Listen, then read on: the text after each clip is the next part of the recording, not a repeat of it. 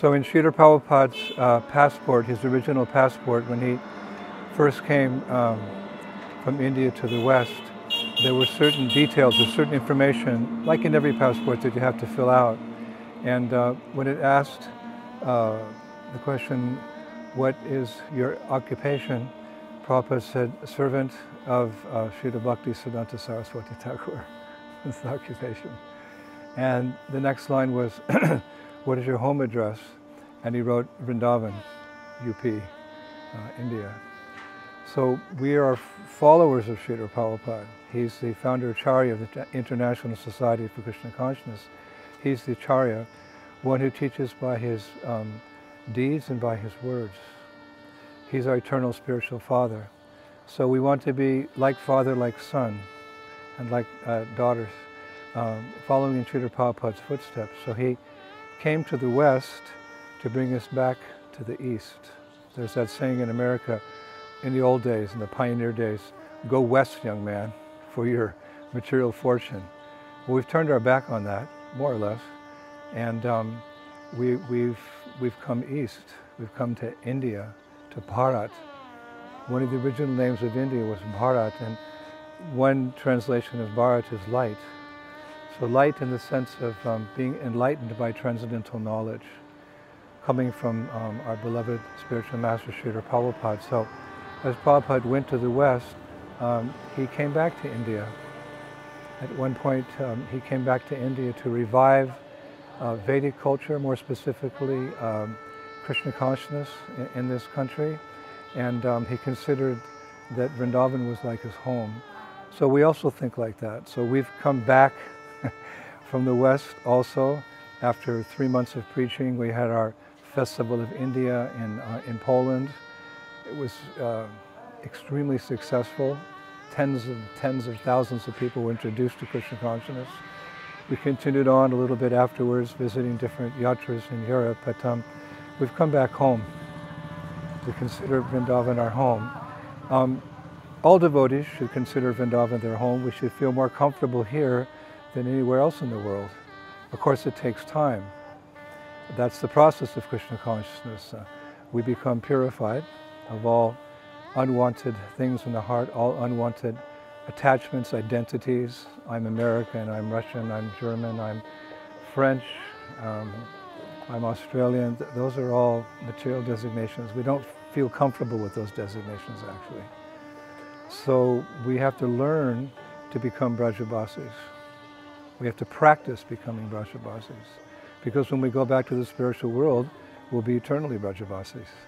So as quickly as possible. So it's good to come to Vrindavan, if possible, from time to time. Everything done here, it's extremely purifying and uplifting, devotionally uplifting. So I consider it my great fortune as a sannyasi to be able to travel. And on my travels, of course I travel in the order of my spiritual master. Prabhupada said to me, preach boldly and have faith in the holy names. But like a magnet, I always come back to Braj, because this is the lap of Krishna. Prabhupada also described at one time, Vrindavan is the playground of God. So we come here and we get accustomed to being Brajabasis. We're not foreigners. No one is a foreigner to Krishna consciousness. Like George Harrison said one time, everyone's a devotee of Krishna. Some know it and some don't. So by Prabhupada's grace, we know that, and we're trying to gradually become purified and develop that mentality that I'm a Brajabasi. And so we've come back after many months of preaching, and it's very comforting. You know, isn't it? There's that saying, home is where the heart is. So after many, many years, I'm beginning to understand this is where my heart is, Vrindavan. I have a Western body, but I have as a spirit soul, by Prabhupada's grace, I'm realizing I'm an eternal resident of Vrindavan. So today, for the first time, we came back and got over the jet lag, and for the first time, we're going out on Vrindavan Parikrama, the Parikrama Marg around Vrindavan, keeping everything to our right, and it's very purifying to do Parikrama. We're doing Parikrama of all the temples, the thousands of temples and the 7 most prominent temples. We're doing a parikrama of all the samadhis of great saints. We're doing parikrama of many aspiring sadhus as well. We're doing parikrama of cows. Everything is Krishna conscious here if we see it through Prabhupada's eyes. So, and we're doing parikrama in the dust of Vrindavan.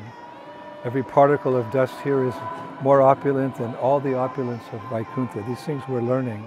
We're learning, and gradually, because this process works, we're beginning to realize these things. And that's the beauty of old age. And no one looks forward to old age, but old age in Krishna consciousness means that after many years of service, the gyan becomes vigan, it becomes realized, and that's sweeter than the sweetest.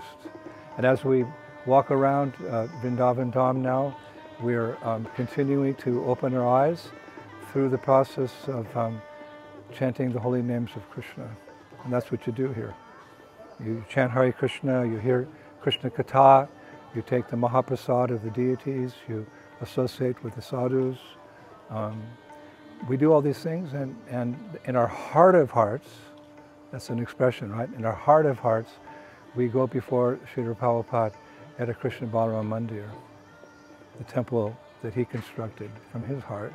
And we come before Srila Prabhupada in his Samadhi Mandir. As members of ISKCON, we consider that the most holy place in creation. The most holy place in creation, because Srila Prabhupada is our ever well-wisher. And we go there and we often make reports about our preaching in the West. We won't be here, you know, we'd like to be here a long, long time, but we have our duties in different parts of the world. So as it's often said, we come here to get refreshed. But in old age, we stay a little bit longer, just to make sure that by the time we leave these bodies, we'll be chanting Hare Krishna, and Krishna will be in our mind, and Prabhupada will come and take us back to the spiritual world.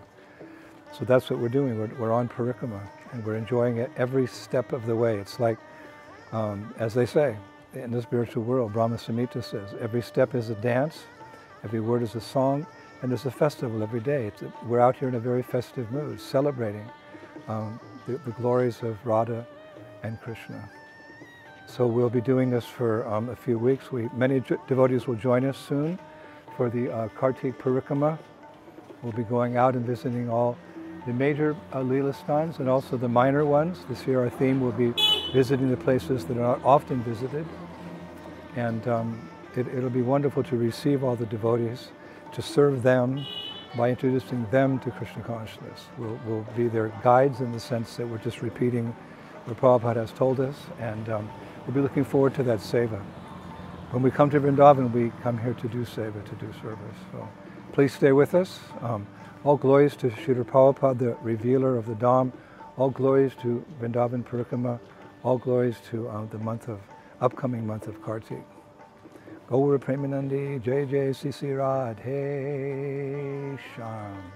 Hare Krishna.